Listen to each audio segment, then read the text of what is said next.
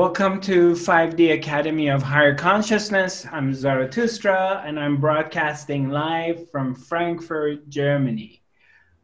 Today's topic is how to stay humble and what does it mean to be humble. Existence has a way of, in a mysterious way, it has a way of keep reflecting back to you that the more you are in this place of acceptance, of accepting what is, the more you let go of this illusory sense of control, the more gratitude comes in your life, and the more humble you become. You become grateful for everything that you have, all the gifts that existence is giving you, and you begin to see that and appreciate it. And humility comes. You become humble because you also see that life can be very harsh and very difficult, as it is for a lot of people, because they simply don't have the connection to the divine self. They don't have the communication.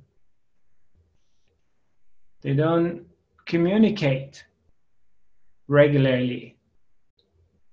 So then therefore, it's the ego comes. There's the sense of me. Look at me, look at me.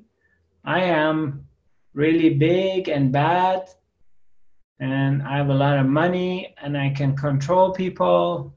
I have a lot of employees. I have land and homes and this and that. And I can force my will on other people, and I can force my will on life, existence. So there is this total sense of separation and total sense that I am the author of my own life. I'm the one who calls the shots. But as you get closer, as you begin to communicate, as you begin to develop the language of heart and start to sense and feel that there is a greater power, there is the intelligence, there is God, there is that. There's something that is bigger than you, especially when you come to these moments in your life that you're desperate. When you come to these moments in life that you're completely helpless, whether it's a physical issue, that you've been sick for a long time, or you've developed some life-threatening health issue, and then you get humbled. You start praying. You start asking the higher force to help you. And somehow to this event, if you're lucky, humility starts to come. Humbleness starts to come because you know there's something bigger than you. Or you are in a life challenge with financial issues. Financially, you're suffering. Something happened. You were big and bad, but now you lost. You made bad investments, or you got cheated, or you got fooled, or somehow you have lost your assets, your money, and now you're getting humble. Now you're starting to pay attention to the world of spirit and listening to your heart, following the language of the heart, and you're starting to get a feel that there is something bigger than you. And maybe it's better to pay attention because you're asking why. Why did this happen to me? Why me? So now it's getting your attention. Your attention's going in that direction. Or we lose somebody, we lose in, it's a It's a love that we have lost.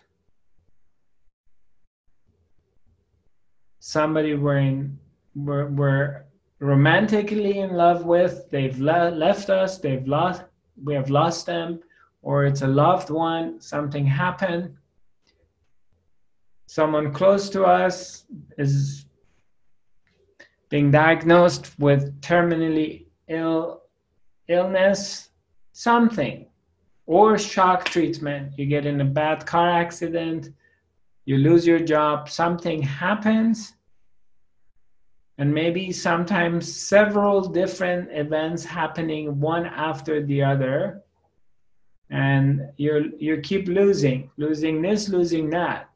So now existence, the force, is got you, is getting your attention, and now you're paying attention, and slowly you start to realize this, flexing your muscles, that hey, look at me, I'm big and bad, and I can kick ass, and I can control my whatever is in my field, and I'm in control of this, and I'm in control of that. You start to lose control and not be able to pull it together,